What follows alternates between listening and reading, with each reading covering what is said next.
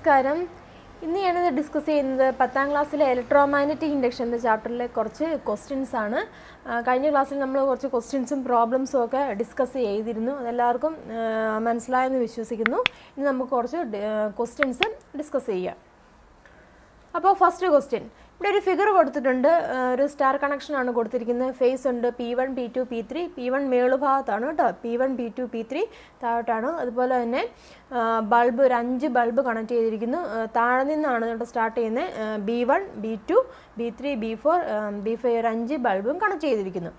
Question നോക്കാം. What do you call the point N which is എർത്ത്ഡ് in the circuit?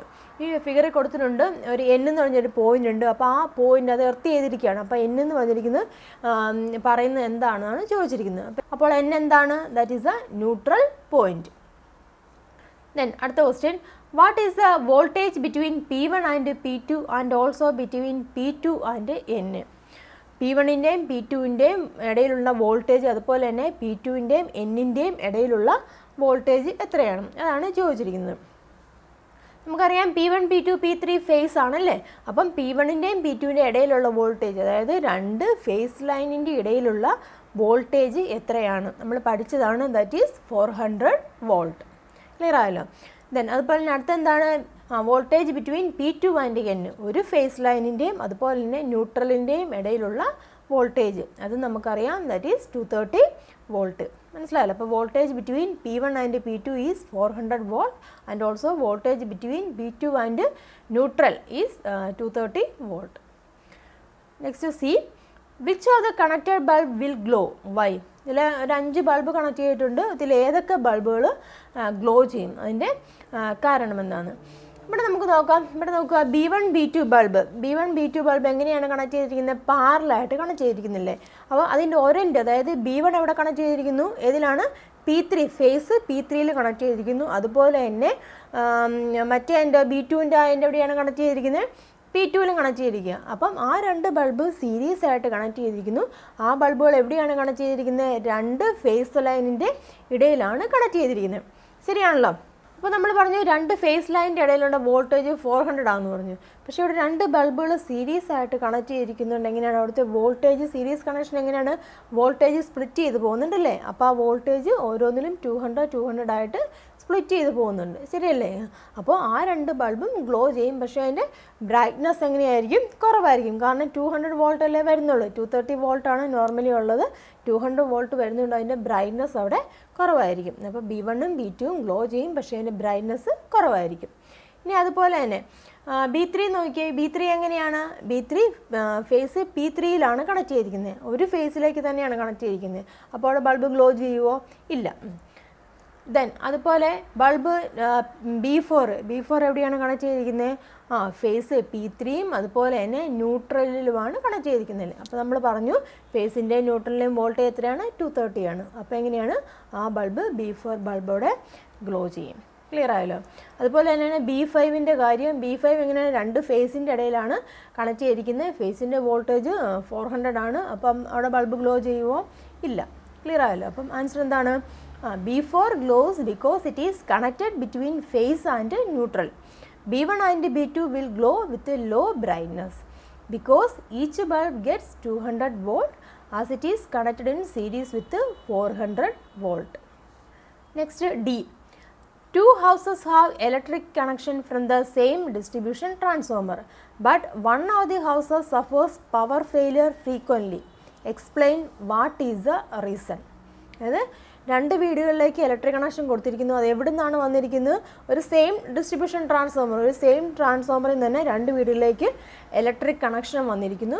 പക്ഷേ ഒരു വീട്ടിൽ power failure frequent ആയിട്ട് ഒരു വീട്ടിൽ പവർ ഫെയിലിയർ ഉണ്ടാവാറുണ്ട്. അതിൻ്റെ റീസൺ എന്താണെന്നാണ് ചോദിച്ചിരിക്കുന്നത്. നമുക്കറിയാം ഡിസ്ട്രിബ്യൂഷൻ ലൈനിൽ നിന്ന് എത്ര ലൈൻസ് വരുന്നുണ്ട്? 4 ലൈൻ വരുന്നുണ്ടല്ലേ. അതായത് 3 ഫേസ് ലൈനും ഒരു ന്യൂട്രലും വരുന്നുണ്ട്. അപ്പോൾ ഈ 3 ഫേസ് ലൈനിൽ നിന്നും വരുന്ന കറണ്ട് ചിലപ്പോൾ ഒരു ഫേസ് ഒരു വീട്ടിലേക്കായിരിക്കും, മറ്റേ ഫേസ് മറ്റേ വീട്ടിലേക്കായിരിക്കും. മനസ്സിലായല്ലോ? ആ രീതിയിലായിരിക്കും കണക്ട് കൊടുക്കുന്നത്. ഇപ്പം ഒരേ ഫേസിൽ തന്നെ ആയിരിക്കില്ല എല്ലാ വീടുകളിലേക്കും കൊടുക്കുന്നത്. മനസ്സിലായല്ലോ? അപ്പോൾ ഏതെങ്കിലും ഒരു ലൈനിൽ സപ്ലൈ പ്രോബ്ലം ഉണ്ടാവുകയാണെന്നുണ്ടെങ്കിൽ ആ ലൈനുമായിട്ട് കണക്ട് ചെയ്തിരിക്കുന്ന വീടുകളിൽ എങ്ങനെയായിരിക്കും ഇങ്ങനെ പവർ ഫെയിലേഴ്സ് ഉണ്ടാവാൻ ചാൻസ് ഉണ്ട്. അതാണ് അതിൻ്റെ റീസൺ. അപ്പോൾ ആൻസർ എന്താണ്? That is 3 phases in a transformer have separate fuses. So any power supply problem in a line need not affect the other phases. അപ്പം ഏതെങ്കിലും ഒരു സപ്ലൈയുടെ പ്രോബ്ലം മറ്റ് ഇതിനെ അഫക്റ്റ് ചെയ്യുന്നില്ല. അപ്പോൾ ചിലപ്പോൾ പ്രോബ്ലം ഉള്ള ആ ലൈന് ആയിട്ട് കണക്ട് ചെയ്തിരിക്കുന്ന വീട്ടിലായിരിക്കും ഇങ്ങനെ പവർ ഫെയിലിയർ ഫ്രീക്വൻ്റ് ആയിട്ട് ഉണ്ടാവുന്നത്. ക്ലിയർ ആയല്ലോ ഈ question? Next question. In connection with the working of a microphone, a few statements are given. Arrange them in a proper order. അതായത് മൈക്രോഫോണിൻ്റെ വർക്കിങ്ങുമായിട്ട് ബന്ധപ്പെട്ടുള്ള കുറച്ച് സ്റ്റേറ്റ്മെൻറ്റ്സ് അവിടെ തന്നിരിക്കുന്നുണ്ട്. അത് ഒരു പ്രോപ്പർ ഓർഡറിൽ അറേഞ്ച് ചെയ്യാനാണ് പറഞ്ഞിരിക്കുന്നത്. ഇവിടെ കൊടുത്തിരിക്കുന്ന ഓർഡർ എങ്ങനെയാണ്? വോയിസ് കോയിൽ വൈബ്രേറ്റ് ചെയ്യുന്നു, അതുപോലെ തന്നെ diaphragm vibrates, then electric signals are produced in the voice coil, sound is produced. ഇപ്പോൾ ഈ ഒരു ഓർഡറിലാണ് അവിടെ തന്നിരിക്കുന്നത്. അത് അതിൻ്റെ പ്രോപ്പർ ഓർഡറിൽ അറേഞ്ച് ചെയ്യാനാണ് പറഞ്ഞിരിക്കുന്നത്. മൈക്രോഫോൺ നമുക്കറിയാം ഇലക്ട്രോമാഗ്നറ്റിക് ഇൻഡക്ഷൻ ബേസ് ചെയ്ത് വർക്ക് ചെയ്യുന്ന ഒരു ഡിവൈസാണ് മൈക്രോഫോൺ എന്ന് പറഞ്ഞിരിക്കുന്നത്. അപ്പോൾ മൈക്രോഫോണിൻ്റെ വർക്കിംഗ് ഒക്കെ പഠിച്ചതാണ്. അപ്പോൾ എങ്ങനെയാണ് മൈക്രോഫോണിൻ്റെ വർക്കിംഗ്? ആദ്യമേ സൗണ്ട് പ്രൊഡ്യൂസ് ചെയ്യുന്നുണ്ട്. ആ സൗണ്ട് എവിടെ വന്ന് വീഴുന്നുണ്ട്? ഡയഫ്രത്തിൽ വന്ന് വീഴുന്നുണ്ടല്ലോ. അപ്പോൾ ഡയഫ്രം അവിടെ വൈബ്രേറ്റ് ചെയ്യും. അതനുസരിച്ചിട്ട് voice coil, ഡയഫ്രവുമായിട്ട് voice coil attach ചെയ്തിരിക്കുന്നു. അപ്പോൾ ആ വോയിസ് കോയിൽ വൈബ്രേറ്റ് ചെയ്യും. അപ്പോൾ എന്താണ്? ആ വോയിസ് കോയിലിൻ്റെ വൈബ്രേഷൻ അനുസരിച്ചിട്ട് അവിടെ ഇലക്ട്രിക്കൽ സിഗ്നൽസ് പ്രൊഡ്യൂസ് ചെയ്യുന്നു. മനസ്സിലായല്ലോ? അപ്പോൾ എങ്ങനെ നമുക്ക് അറേഞ്ച് ചെയ്ത് എഴുതാം? ആദ്യമേ സൗണ്ടാണ് പ്രൊഡ്യൂസ് ചെയ്യുന്നത് അല്ലേ? സൗണ്ട് പ്രൊഡ്യൂസ് ചെയ്യുന്നു, അതനുസരിച്ചിട്ട് ഡയഫ്രം വൈബ്രേറ്റ് ചെയ്യുന്നു അല്ലേ? Then voice coil vibrates, then electric signals are produced in the voice coil. That is A correct order. Next question. ഇവിടെ ഒരു ഫിഗർ കൊടുത്തിട്ടുണ്ട്. പ്രൈമറി കോയിൽ, സെക്കൻഡറി കോയിൽ, ഒരു ഫിഗറാണ് കൊടുത്തിരിക്കുന്നത്. Write the observation when the switch is kept on or off continuously. Switch അവിടെ on ആകുമ്പോഴും of ചെയ്യുമ്പോഴും, continuous ആയിട്ട് on ആകുമ്പോഴും of ചെയ്യുമ്പോഴും അവിടെ ഉണ്ടാകുന്ന മാറ്റങ്ങൾ എന്തെന്നാണ് അവിടെ ചോദിച്ചിരിക്കുന്നത്. നമുക്കറിയാം ഇവിടെ DC ബാറ്ററിയാണ് കൊടുത്തിരിക്കുന്നില്ലേ? അപ്പോൾ DC ബാറ്ററി കൊടുക്കുമ്പോൾ എങ്ങനെയാണ്? ഓൺ ആകുമ്പോൾ അവിടെ എന്ത് സംഭവിക്കും? അത് ബൾബ് ഗ്ലോ ചെയ്യും ഇല്ലേ? പക്ഷേ അത് ഓൺ പൊസിഷനിൽ തന്നെ ഇരിക്കുമ്പോൾ ഗ്ലോ ചെയ്യുമോ? ഇല്ല. അവിടെ കാരണം എന്താണ്? കറണ്ടിൻ്റെ ഡയറക്ഷൻ അവിടെ ചേഞ്ച് ചെയ്യുന്നില്ല, ശരിയല്ലേ? അതുപോലെ തന്നെ ഓഫ് ആകുമ്പോഴും എന്താണ്? ഒരു പെട്ടെന്നൊരു മാഗ്നറ്റിക് ഫ്ലക്സിന് ചേഞ്ച് സംഭവിക്കുന്നു. ആ സമയത്ത് അത് ഗ്ലോ ചെയ്യും. മനസ്സിലായല്ലേ? അപ്പോൾ മാഗ്നറ്റിക് ഫ്ലക്സിന് ചേഞ്ച് സംഭവിക്കുന്നത് എപ്പോഴാണ്? അത് ഓൺ ആകുമ്പോഴും അതുപോലെ തന്നെ ഓഫ് ആകുമ്പോഴുമാണ് അവിടെ മാഗ്നറ്റിക് ഫ്ലക്സിന് ചേഞ്ച് സംഭവിക്കുന്നത്. അപ്പോൾ അത് ആ ഓൺ ആകുമ്പോഴും ഓഫ് ആകുന്ന ആ ഇൻസ്റ്റൻറ്റിൽ അത് ഗ്ലോ ചെയ്യും. ഓൺ പൊസിഷൻ ഇരുന്ന് കഴിഞ്ഞാൽ അതെങ്ങനെയാണ്? അത് ഗ്ലോ ചെയ്യില്ല. മനസ്സിലായല്ലോ? അപ്പം answer is bulb will glow only alternately. When switch is in on position, bulb will not glow. B part. What can we do for getting glow continuously? ഇനി ആ ബൾബ് കണ്ടിന്യൂസ് ആയിട്ട് ഗ്ലോ ചെയ്യണമെങ്കിൽ നമ്മൾ എന്ത് ചെയ്യണം? അവിടുത്തെ DC മാറ്റി നമ്മൾ എന്ത് കൊടുക്കണം? AC കൊടുക്കണം, ഓൾട്ടർനേറ്റീവ് കറണ്ട് കൊടുക്കണം. നമ്മൾ AC കൊടുക്കുമ്പോൾ എങ്ങനെയാണ്? AC കൊടുക്കുമ്പോൾ പ്രൈമറി കോയിൽ എങ്ങനെയാണ്? പ്രൈമറി കോയിലിന് ചുറ്റുമുള്ള മാഗ്നറ്റിക് ഫ്ലക്സിന് അവിടെ ചേഞ്ച് സംഭവിക്കും. അതനുസരിച്ചിട്ട് എങ്ങനെയാണ്? ഇലക്ട്രിസിറ്റി ജനറേറ്റ് ചെയ്യുന്നുണ്ട്. അപ്പം അത് സെക്കൻഡറി കോയിലിലേക്ക് ഇൻഡ്യൂസ് ചെയ്യുന്നുണ്ട് അല്ലേ? അപ്പോൾ പ്രൈമറി കോയിലുണ്ടാകുന്ന മാഗ്നറ്റിക് ഫ്ലക്സിൻ്റെ ഇൻഫ്ലുവൻസ് മൂലം സെക്കൻഡറി കോയിൽ അവിടെ ഇലക്ട്രിസിറ്റി ജനറേറ്റ് ചെയ്യുന്നു. അപ്പോൾ അതിൻ്റെ ഫലമായിട്ട് കണ്ടിന്യൂസ് ആയിട്ട് അവിടെ ബൾബ് ഗ്ലോ ചെയ്തുകൊണ്ടിരിക്കും. Answer. When an AC is given to the primary, the magnetic flux is generated around it and will continuously change and electricity is induced in the secondary. C. Explain the process. ഈ process explain ചെയ്യാനാണ് അവിടെ ചോദിച്ചിരിക്കുന്നത്. എന്താണ് ആ process? That is A mutual induction അല്ലേ? Mutual ഇൻഡക്ഷനാണ് ആ process. അപ്പോൾ എന്താണ് ഈ മ്യൂച്വൽ ഇൻഡക്ഷൻ എന്ന് പറഞ്ഞിരിക്കുന്നത്? നമ്മൾ പഠിച്ചു, 2 കോയിൽ അടുത്തടുത്ത് ഇരിക്കുകയാണെന്നുണ്ടെങ്കിൽ ഒരു കോയിലിൽ കൂടെ കറണ്ട് പാസ് ചെയ്യുമ്പോൾ അതിന് ചുറ്റും എന്താണ്? മാഗ്നറ്റിക് ഫ്ലക്സ് ജനറേറ്റ് ചെയ്യുന്നുണ്ട്. ആ മാഗ്നറ്റിക് ഫ്ലക്സിൻ്റെ ചേഞ്ച് മൂലം സെക്കൻഡ് കോയിലിൽ ഇലക്ട്രിസിറ്റി ഇൻഡ്യൂസ് ചെയ്യുന്നു. That phenomena is known as A mutual induction. That is, if 2 coils are set apart and the electric current through one of the coil changes by its intensity or direction, the magnetic flux around it changes and an electricity is induced in the second coil. This phenomenon is called mutual induction. Next question. We use 230 volt for our household purpose, but the power produced at 11 kV is transmitted to distant places after increasing the voltage. First question, why is electricity transmitted to distant places at high voltage? നമുക്കറിയാം നമ്മുടെ house hold പർപ്പസിന് വേണ്ടി എത്ര വോൾട്ടാണ് വരുന്നത്? 230 വോൾട്ടാണ് നമ്മൾ ഉപയോഗിക്കുന്നത്. പക്ഷേ power പ്ലാന്റിൽ ഉണ്ടാക്കുന്ന വോൾട്ടേജ് എത്രയാണ്? 11 kV ആണ്. അത് ദൂര സ്ഥലങ്ങളിലേക്ക് ട്രാൻസ്മിറ്റ് ചെയ്യുന്നുണ്ട്. അപ്പോൾ അങ്ങനെ ട്രാൻസ്മിറ്റ് ചെയ്യുന്നത് ഇങ്ങനെയാണ്, വോൾട്ടേജ് കൂട്ടിയിട്ടാണ്. അപ്പോൾ എന്തിനു വേണ്ടിയാണ് ഇങ്ങനെ ദൂര സ്ഥലങ്ങളിലേക്ക് ഇലക്ട്രിസിറ്റി ട്രാൻസ്മിറ്റ് ചെയ്യുമ്പോൾ ആ ഇലക്ട്രിസിറ്റി എങ്ങനെയാണ് ഹൈ വോൾട്ടേജ് ആക്കി മാറ്റുന്നത്? അതാണ് ആദ്യത്തെ ക്വസ്റ്റ്യൻ. നമുക്കറിയാം എന്തിനു വേണ്ടിയാണ്? എനർജി ലോസ് അല്ലെങ്കിൽ ട്രാൻസ്മിഷൻ ലോസിനെ അവിടെ റെഡ്യൂസ് ചെയ്യാൻ വേണ്ടി. കാരണം ദൂര സ്ഥലങ്ങളിലേക്ക് ഇത് ട്രാൻസ്മിറ്റ് ചെയ്യുമ്പോൾ ഹീറ്റിൻ്റെ രൂപത്തിൽ ഒരുപാട് എനർജി അവിടെ നഷ്ടപ്പെടാൻ ചാൻസ് ഉണ്ട്. അതുകൊണ്ട് അതിനെ റെഡ്യൂസ് ചെയ്യാൻ വേണ്ടിയാണ് ആദ്യമേ തന്നെ ആ ജനറേറ്റ് ചെയ്യുന്ന 11 kVനെ ഹൈ വോൾട്ടേജ് ആയിട്ട് കൺവേർട്ട് ചെയ്തിട്ടാണ് അത് ട്രാൻസ്മിറ്റ് ചെയ്യുന്നത്. Answer, to reduce energy loss in the form of heat, high voltage is used for long distance transmission. Then B, write down one disadvantage of transmitting electricity at a high voltage. അപ്പോൾ ഇങ്ങനെ high voltage transmit ചെയ്യുമ്പോൾ അവിടെ ഉണ്ടാകുന്ന ഒരു disadvantage എന്താണെന്നാണ് ചോദിച്ചിരിക്കുന്നത്. നമുക്കറിയാം high വോൾട്ടേജിലാകുമ്പം ഈ ട്രാൻസ്മിഷൻ ലൈൻസ് എങ്ങനെയാണ് പല പല ഏരിയയിൽ കൂടിയാണ് പാസ് ചെയ്ത് പോകുന്നത്. ഇപ്പം ഒരുപാട് ആൾക്കാർ താമസിക്കുന്ന ഏരിയയിൽ കൂടെയൊക്കെ ഇത് ട്രാൻസ്മിറ്റ് ചെയ്ത് പോകുന്നുണ്ട്. വലിയ വലിയ ഗ്രിഡ്സ് എന്ന് പറയാം, അങ്ങനെയുള്ള ഇതിലും വഴിയൊക്കെയാണ് ഇത് ട്രാൻസ്മിറ്റ് ചെയ്ത് വിടുന്നത്. അപ്പോൾ ഇങ്ങനെ പോപ്പുലേഷൻ കൂടിയ ഏരിയയിലൊക്കെ വരാൻ നേരത്ത് എന്തെങ്കിലും ചാൻസിലൊക്കെ അപകടങ്ങൾ വരാൻ അവിടെ ചാൻസ് ഉണ്ട്. അപ്പോൾ അതിനെയൊക്കെ ഓവർകം ചെയ്യാൻ വേണ്ടി വളരെ ഹൈറ്റിലൊക്കെയാണ്, സേഫ്റ്റി മെഷേഴ്സിന് വേണ്ടി വളരെ ഹൈറ്റിലാണ് ഈ ലൈൻസ് വിടുന്നത്. അപ്പം അങ്ങനെയുള്ളൊരു ഡിഫിക്കൽറ്റി അവിടെ ഉണ്ടാകുന്നുണ്ട്. That is transmission through populated areas is difficult. Transmission lines must be at a great height to ensure safety. C, what are the use of substations? Which type of transformer is used here? സബ്സ്റ്റേഷൻസിൻ്റെ ഉപയോഗം എന്ത്, അതുപോലെ തന്നെ അവിടെ ഉപയോഗിക്കുന്ന transformer ഏത്?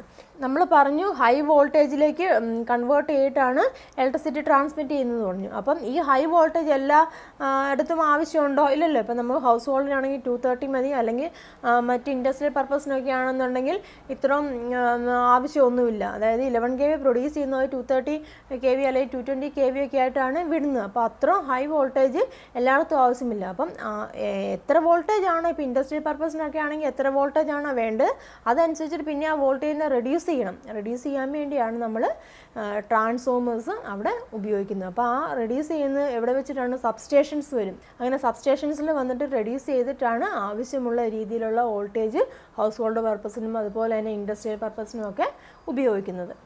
That answer, to reduce high transmission line voltage as and when required, step down transformers are used for this purpose. അപ്പോൾ step down transformers ആണ് ഇവിടെ ഇങ്ങനെ ഈ സബ്സ്റ്റേഷൻസിൽ ഉപയോഗിക്കുന്നത്.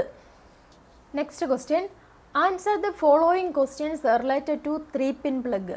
3-pin പ്ലഗുമായിട്ട് റിലേറ്റ് ചെയ്തിട്ടുള്ള കുറച്ച് ക്വസ്റ്റ്യൻസ് ഉണ്ട്, അത് ആൻസർ ചെയ്യാനാണ് പറഞ്ഞിരിക്കുന്നത്. A, how is A earth pin different from other pins? Earth pins മറ്റ് പിന്നിൽ നിന്നുമൊക്കെ എങ്ങനെയാണ് ഡിഫറെൻ്റ് ആയിട്ടിരിക്കുന്നത്? നമുക്കറിയാം എർത്ത് പിന്നിൽ എങ്ങനെയാണ് അതിൻ്റെ ലെങ്തും തിക്നെസ്സും എങ്ങനെയാണ് മറ്റ് പിന്നുകളിലെ അപേക്ഷിച്ച് നോക്കുകയാണെന്നുണ്ടെങ്കിൽ കൂടുതലാണ്, ലെങ്തും തിക്നെസ്സും കൂടുതലാണ്. അതെന്തിനു വേണ്ടിയാണ് അങ്ങനെ ലെങ്തും തിക്നെസ്സും കൂടുതൽ ആക്കി വെക്കുന്നത്? ലെങ്ത് കൂടുമ്പോൾ എന്ത് സംഭവിക്കും? ഇത് ആദ്യമേ നമ്മൾ സോക്കറ്റിലേക്ക് വെക്കുമ്പോൾ ആദ്യമേ ആ പിന്നെ എർത്തുമായിട്ട് കോണ്ടാക്റ്റ് വരും. അതുവഴി നമുക്ക് സേഫ്റ്റി കിട്ടും. അതായത് ഫേസ് ലൈൻ ടച്ച് ചെയ്യുന്നതിന് മുന്നേ എർത്ത് ലൈൻ ടച്ച് ചെയ്യുമ്പോൾ എന്തെങ്കിലും കാരണവശാൽ ലീക്കേജ് ഒക്കെ ഉണ്ടെന്നുണ്ടെങ്കിൽ അത് എർത്തിലേക്ക് പൊക്കോളും. അപ്പോൾ അപ്ലയൻസസിന് നമുക്കും സേഫ്റ്റി കിട്ടും. Answer, the length and thickness of the earth pin is more than that of other pins. Since the length is more when the 3-pin is introduced in to the socket, the earth pin comes in contact with the circuit first. B, in which of the 3 connecting wire should A switch to be connected? നമുക്കറിയാം connecting wires face വയറുണ്ട്, neutral വയറുണ്ട്, അതുപോലെ തന്നെ earth വയറുണ്ട്. ഇതിൽ ഏതുമായിട്ടാണ് switch connect ചെയ്യുന്നത്? Switch ഏതുമായിട്ടാണ് connect ചെയ്യുന്നത്?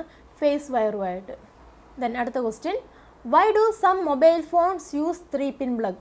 നിങ്ങൾ കണ്ടിട്ടുണ്ടായിരിക്കും mobile ഫോൺസിൻ്റെ ഒക്കെ charger സാധാരണയായിട്ട് ചില മൊബൈൽസിലൊക്കെ 3 പിൻ പ്ലഗ് ഉപയോഗിക്കാറുണ്ട്, ചിലതിനൊക്കെ 2 പിൻ പ്ലഗ് ആണ് ഉപയോഗിക്കുന്നത്. അപ്പം എന്തിനു വേണ്ടിയാണ് ആ 3 പിൻ പ്ലഗ് മൊബൈൽ ചാർജിങ്ങിന് ഉപയോഗിക്കാൻ കാരണം? നമുക്കറിയാം മൊബൈൽ ഫോൺ ചാർജ് ചെയ്യാൻ ഒരുപാട് വോൾട്ടൊന്നും വേണ്ട, 6 വോൾട്ട് അല്ലെങ്കിൽ 12 വോൾട്ടൊക്കെ മതി. പക്ഷേ അതിന് 3 പിൻ പ്ലഗ് ഉപയോഗിക്കാൻ കാരണം എന്ന് വെച്ചാൽ ആ 3 പിൻ പ്ലഗിലെ എർത്ത് പിൻ ഉണ്ടല്ലോ, ആ എർത്ത് പിൻ എന്ന് വെച്ചാൽ ഒരു പ്ലാസ്റ്റിക് ഒരു പിന്നായിരിക്കും അവിടെ ഉപയോഗിക്കുന്നത്. സേഫ്റ്റി പർപ്പസിന് വേണ്ടി തന്നെയാണ്. ഇപ്പം നമ്മൾ സോക്കറ്റിലേക്ക് വെക്കുമ്പോൾ ആദ്യമേ ആ പ്ലാസ്റ്റിക് അത് കോണ്ടാക്റ്റ് വരും, അത് കോണ്ടാക്ട് ചെയ്ത് അത് ഓപ്പൺ ആവും. ആ പിന്ന് ഓപ്പൺ ആവുന്നതിന് ശേഷമായിരിക്കും മറ്റ് ഫേസിൻ്റെ ന്യൂട്രലിലെയും പിന്ന് ഓപ്പൺ ആവുന്നത്. അപ്പോൾ അതിനു വേണ്ടിയാണ്, അതൊരു സേഫ്റ്റി മെഷേഴ്സിന് വേണ്ടിയാണ് അങ്ങനെ ഉപയോഗിക്കുന്നത്. നിങ്ങൾ ശ്രദ്ധിച്ചിട്ടുണ്ടായിരിക്കും ചില സോക്കറ്റിലൊക്കെ ഇങ്ങനെ ക്ലോസ്ഡ് ആയിട്ടിരിക്കുന്നുണ്ടായിരിക്കും, അത് സേഫ്റ്റിക്ക് വേണ്ടിയാണ് അങ്ങനെ വെക്കുന്നത്. അത് നമുക്ക് ഇപ്പം 2 പിൻ പ്ലഗ് വെച്ച് കഴിഞ്ഞാൽ അതിലേക്ക് കയറില്ല, ആ എർത്ത് പിന്നിൻ്റെ അവിടെ ഓപ്പൺ ആയാൽ മാത്രമേ ഉള്ളൂ മറ്റേ 2 പിന്നും ഓപ്പൺ ആകത്തുള്ളൂ. അപ്പം അതിനു വേണ്ടിയാണ് ചില മൊബൈൽ ഫോണിൻ്റെ ചാർജറിലൊക്കെ ഈ 3 പിൻ പ്ലഗ് വെച്ചിരിക്കുന്നത്. ആ 3 പിൻ പ്ലഗ് എന്ന് വെച്ചാൽ പ്ലാസ്റ്റിക് ഇതാണ്, അപ്പോൾ അത് എൻ്റർ ചെയ്ത് കഴിയുമ്പോൾ ഇതാണ് മറ്റേ 2ഉം ഓപ്പൺ ആകും. അപ്പോൾ അതുവഴി നമുക്ക് ചാർജ് ചെയ്യാൻ സാധിക്കും. അതുപോലെ തന്നെ അത് നമുക്ക് സേഫ്റ്റിയും തരുന്നു. Answer: in mobile phones instead of earth pin A plastic pin is used. For safety purpose, the phone neutral socket will have caps. Only if the pin enters the earth socket, the other 2 sockets will open. It will be difficult to connect 2 pins in such socket. To solve this problem in mobile chargers, 3 pin plug can be used. Next question: how can the earthing be done in order to ensure safety in electrical circuit? Discuss. നമുക്കറിയാം electrical സർക്യൂട്ടിൽ സേഫ്റ്റിക്ക് വേണ്ടി നമ്മൾ earthing കൊടുക്കാറുണ്ട്. അപ്പോൾ അതിനെക്കുറിച്ച് ഒന്ന് discuss ചെയ്യാനാണ് പറഞ്ഞിരിക്കുന്നത്. നമുക്കറിയാം ഓവർലോഡിങ് അല്ലെങ്കിൽ ഷോർട്ട് സർക്യൂട്ടൊക്കെ സംഭവിക്കുമ്പോൾ, അതായത് സർക്യൂട്ടിലെ പ്രോബ്ലം അല്ലെങ്കിൽ മെയിനിലെ പ്രോബ്ലം കൊണ്ടോ അങ്ങനെ എന്തെങ്കിലും കാരണങ്ങൾ കൊണ്ടോ ഓവർലോഡിങ്ങോ ഷോർട്ട് സർക്യൂട്ടിങ്ങോ ഒക്കെ സംഭവിക്കാൻ നേരത്ത് അവിടെ എങ്ങനെയാണ് എക്സസ് കറണ്ട് പ്രൊഡ്യൂസ് ചെയ്യുന്നുണ്ട്. ആ ഉണ്ടാകുന്ന എക്സസ് കറണ്ട് എർത്തിലേക്ക് പോകാൻ വേണ്ടിയാണ് നമ്മൾ എർത്തിങ് കൊടുക്കുന്നത്. അപ്പോൾ അതുവഴി നമുക്ക് സേഫ്റ്റിയാണ് കിട്ടുന്നില്ല, നമുക്കും അതുപോലെ തന്നെ ഇലക്ട്രിക്കൽ അപ്ലയൻസസിനൊക്കെ സേഫ്റ്റിയാണ് കിട്ടുന്നത്. പക്ഷേ അത് കറക്റ്റായിട്ട് രീതിയിൽ ചെയ്താൽ മാത്രമേ ഉള്ളൂ ആ ഉണ്ടാകുന്ന എക്സസ് കറണ്ട് എർത്തിലേക്ക് പോകത്തുള്ളൂ. അപ്പോൾ അതിനുവേണ്ടി ചെയ്യാവുന്ന കാര്യങ്ങൾ എന്ന് വെച്ചാൽ, എർത്തിങ് കൊടുക്കുമ്പോൾ നമ്മൾ കുഴിച്ചിടുകയാണ് ചെയ്യുന്നത്, വയറ് എർത്തിലേക്ക് കുഴിച്ചിടുകയാണ് ചെയ്യുന്നത്. അപ്പോൾ ആ കുഴിയിൽ നല്ലോണം ഉപ്പും അതുപോലെ തന്നെ കരിയൊക്കെ ഉണ്ടല്ലോ അതൊക്കെ നല്ലോണം ഫില്ല് ചെയ്തിരിക്കണം. അതുപോലെ തന്നെ വെറ്റായിരിക്കണം, എപ്പോഴും വെറ്റായിട്ടുള്ള ഏരിയയിലാണ് നമ്മൾ എർത്തിങ് കൊടുക്കുന്നത്. ഇപ്പോൾ സമ്മർ സീസണിലൊക്കെ ആണെന്നുണ്ടെങ്കിൽ അവിടെ നമ്മൾ ചെറുതായിട്ട് നനച്ചൊക്കെ കൊടുക്കണം, എങ്കിലുള്ളൂ ആ പ്രോപ്പറായിട്ടുള്ള ആ എർത്തിങ്ങിൻ്റെ റിസൾട്ട് അവിടെ കിട്ടത്തുള്ളൂ. Answer: overloading or short circuiting may occur during the working of electrical devices due to some problems in the mains or within the circuit. The excess current produced is discharged to the ground through the earth wire. This is known as earthing. Thus, earthing provides safety in the electrical circuits. In household electrical circuits, for the effective functioning of the earth wire, the earthing system should be proper. That is, the pit in the earth wire is placed should be filled with salt and coal, and during summer it required to wet the places where it is earthed. അപ്പോൾ നമ്മളിന്നിവിടെ discuss ചെയ്ത് electromagnetic induction എന്ന ചാപ്റ്ററിലെ കുറച്ച് questions ആണ്. നമ്മൾ കഴിഞ്ഞ പാർട്ടിൽ ട്രാൻസ്ഫോമറുമായിട്ട് base ചെയ്തിട്ടുള്ള കുറച്ച് പ്രോബ്ലംസും ക്വസ്റ്റ്യൻസും ഒക്കെ ഡിസ്കസ് ചെയ്തു. അത് എല്ലാവർക്കും മനസ്സിലായെന്ന് വിശ്വസിക്കുന്നു. അതുപോലെ തന്നെ ഈ പാർട്ടും നിങ്ങൾക്ക് മനസ്സിലായെന്ന് വിശ്വസിക്കുന്നു. അപ്പോൾ എപ്പോഴും പറയുന്ന പോലെ തന്നെ വീഡിയോ ഇഷ്ടപ്പെട്ടിട്ടുണ്ടെങ്കിൽ ലൈക്ക് ചെയ്യുക, ഷെയർ ചെയ്യുക. ചാനൽ നിങ്ങൾ സബ്സ്ക്രൈബ് ചെയ്യാത്തവരാണെന്നുണ്ടെങ്കിൽ സബ്സ്ക്രൈബ് ചെയ്ത് തന്നെ കാണുക. താങ്ക്